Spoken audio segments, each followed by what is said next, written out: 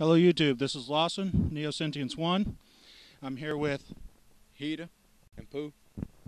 and it's Halloween. I'll tell you my story later, but I wound up at this church function and I heard these guys performing. It was really great. But I just wanted to know more about you guys and your ministry and what brought you to Christ and why you do what you do. Right. I do a gospel rap. Like I said, I don't like to label it. It's just basically what I believe in. Just any rapper, once he gets on the microphone, he starts spitting what's on his heart. And since I got God in my heart, and that's what He's been working in me, that's what comes out. I was with a record label that released my album Igniting the Fire through Walmart.com, BestBuy.com, and we've been on many compilations. And the reason I do what I do is because I feel that music has a really big stronghold on the young generation these days. A lot of artists out there, they talking about the sex, the drugs, the money, and a lot of these younger generation, they're trying to follow in those footsteps and think that the money and the drugs and all that's going to make everything better. But what I feel is if we can give them a positive message, a message about Christ, a message about the love that God gives us that never goes anywhere, that's always there no matter what we go through. I feel if at least one person gets saved at our show, I feel it was all worth it. And your own personal ministry, what brought you to Christ? With me personally, I grew up in church. My dad always raised us in church, but I consider myself, in my younger days, I consider myself a quiet Christian, because I was always at church on the days I was supposed to be at church, but on the days that I was at school or not at church with my friends, I didn't spread the gospel. I guess you could say I was ashamed to spread the gospel. I was scared to talk to them about Christ, wanting to fit in, wanting to be with them. But on the other hand, I got tired of burying friends. I got tired of friends committing suicide, overdosing on drugs, getting killed to gang violence. But I have a specific story, testimony stands out in my life. Is a friend of mine was at a party, and they did a drive-by shooting, and one of the bullets hit him in the back, and it paralyzed him for the rest of his life. I went on to graduate school, and I didn't get to see him for quite a while, but I ran into him years later, after he went back to school and graduated. I ran into him at the mall. When I saw him, this was my relationship with Christ had already started growing, and when I saw him, I said, "Man, you know what? This is my opportunity to minister to this guy." I walk up to this guy, and he was up to me in the wheelchair, and he says, "Are you saved?" And I said, "Yeah." He goes, "Oh, cool. Then I don't have to worry about going through the whole stretch. You're going to church." We started fellowshipping, but at the end of the night, at the end of the conversation, he looked at me. He goes, "How long have you been saved?" And I said, "Man, I grew up in church." And he said, "You mean the night we were at that party and all this stuff happened and put me in this chair, you already knew about Christ? You were already going to church?" I said, "Yeah, man, but I was ashamed to share it with you. I was scared of what y'all would think about me." And that night, the thing that changed my life forever, even though I had already started my relationship and my walk, and not because my dad wanted me going, but because it's something that I committed to. He looked at me, he said, "Maybe if you would have shared Christ with me and invited me to church, I would have been at church and not at that party, and I wouldn't be in this chair." And that night, forever, that night, he was a young guy that at the age of 16, he was really deep in the game, making a lot of money, had all the girls. And that night, I knew he was a changed guy, because when I asked him, I said, "What do you plan to do with the rest of your life?" He said, "Before I die, I'm going to win as many souls for Christ as I can." And when he said that, all I could do was tear up and tell him I was sorry, because literally all the excuses I had ever made in life, I didn't have an excuse that day. So that day went on. A couple months went on. We started going to Bible study together. He'd got to meet him. And one night I got a call late at night, and they said, "Hey, just calling to let you know that he's passed away." And Heata called Heata. Heata went with me to the funeral and figured, this would be a good time to share the gospel and minister to the other people that were going to be there. But the funny thing is that everybody there, and there was a lot of young people, old people, whatever ages, they were there. And one thing that they all had in common is that my friend Mark, he shared the gospel with all of them before he passed away. So the day that he dropped that torch, I picked it up and I said, "God, you know what? You put a mission in his heart."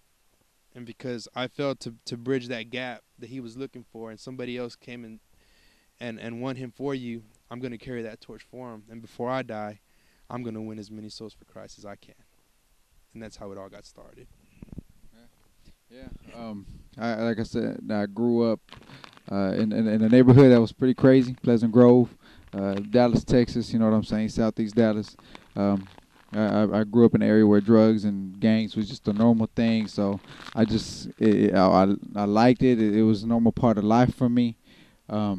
And so the end of that road is either prison or death, and I accepted that. I embraced that lie, and after spending one night in time in prayer with Satan, I told Satan, "Hey, use me. Here I am."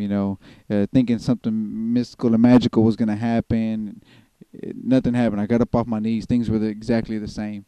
But like I said, little did I know, through junior high and high school, and even after that, I began to influence people to go down the wrong road, to make decisions that eventually tore up their lives. And one day I was listening to some music, and God said, "I want you to rap for me. I want you to rap for me." And there was a Christian rap CD that I had. I would never buy the stuff. I wouldn't buy it. Someone gave it to me. It was a nice, clean CD.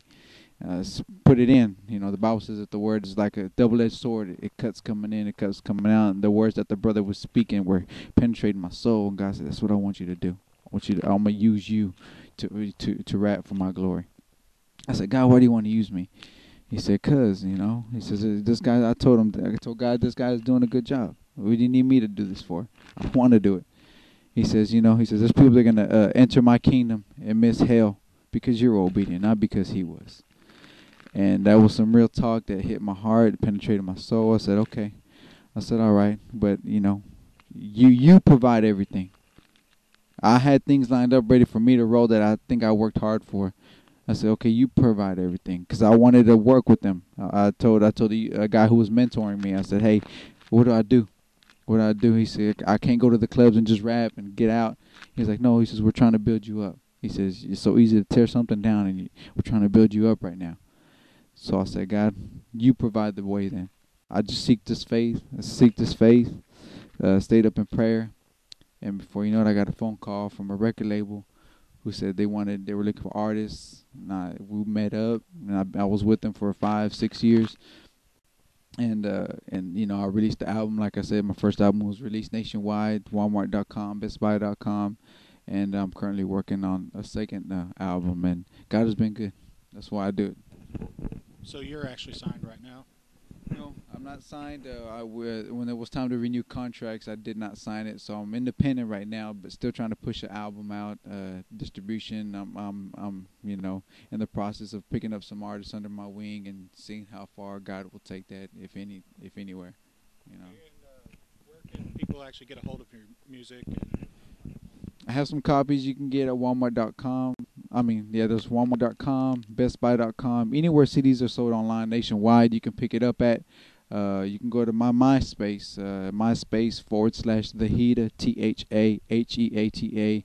You can pick up some copies there. I got them if you don't want to go through the Walmart thing or whatever. But you can get that. And Pooh has a single out too. You can hit up on his MySpace. What's your MySpace? It's myspace.com/Valdez Pooh. All right, and you guys have any words for anybody who doesn't believe in Christ or having struggles trying to, I guess believe or, kind of sort it out from the rest of everything that's out there? Basically what I would want to tell you is that there's a lot of things out there in the world that you can try to bring you the satisfaction or to fill a void that's there. But I can tell you from experience that the only way you're going to fill that void, the only way you're going to get that satisfaction is through Jesus Christ.